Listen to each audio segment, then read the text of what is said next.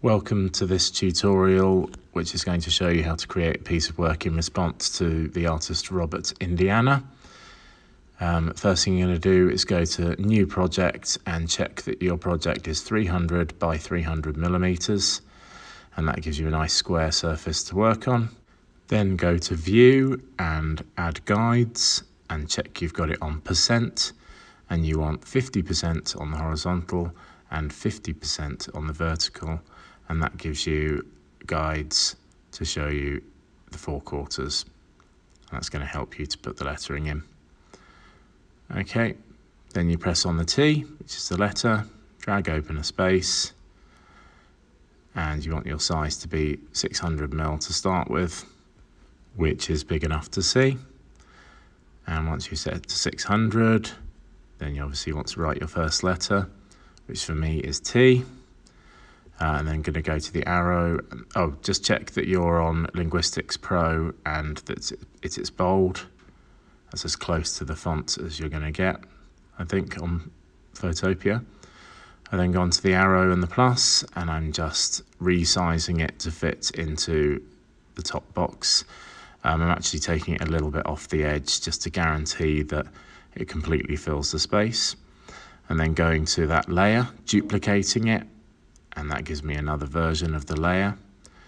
And I'll go to the T, double click, and then that's going to be an E in that space. Back to the arrow, and that allows me to resize the E. Again, going a little bit over the box, so I guarantee it's filling that space. Back to the layer again, and duplicating it into the next box, back to the T, double click, and that's an S. Up to the arrow again to resize. Oops, accidentally slipped the guide, so I've undone, and this time moving the letter rather than the guide. Again, making sure it completely fills the space, because you want the letters to be touching. And in the S's case, I've brought it right over so it kind of fits in with the E on the left-hand side. Take your time to get this exactly right and in the position you want, making sure that you touch the edges and completely fill each of the boxes.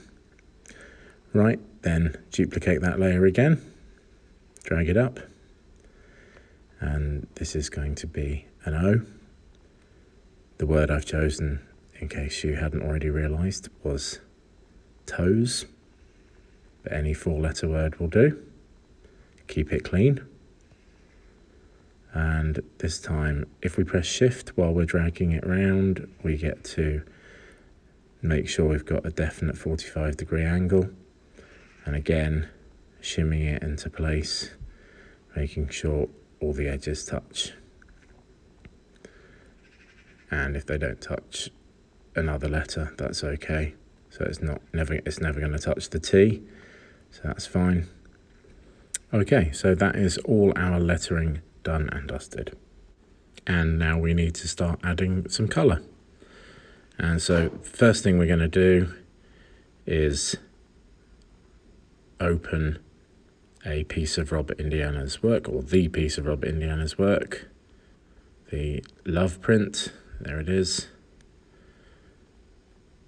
And that opens in another tab, so we can use that to help us with the colours. But before we do that, we're going to merge all the letters together. So select them all, and then right-click and merge layers. And that is going to turn all the letters into one layer. This is going to make it easier to colour them. Okay. Now we go back to the original, and we go to the eyedropper and choose that red, and then go back to our image, get the paintbrush, paint bucket, and click, and there it is, same colour. Go back to Robert Indiana's work, and choose the blue and then the green. So we've got both of them now, so I don't need to come back and forth. And we're going to grab the paint bucket again, make sure we're on the blue, click the blue where we feel it should be. Obviously it's going to be slightly different from Love because the lettering's different, so the spaces will be different, but you can make your mind up. Obviously I'm copying the same colours as Robert Indiana. You don't need to, could be any colours you like. And so just filling in the rest. And that is it. My finished response to Robert Indiana's Love piece. And that's the end of this tutorial. I hope you find it helpful.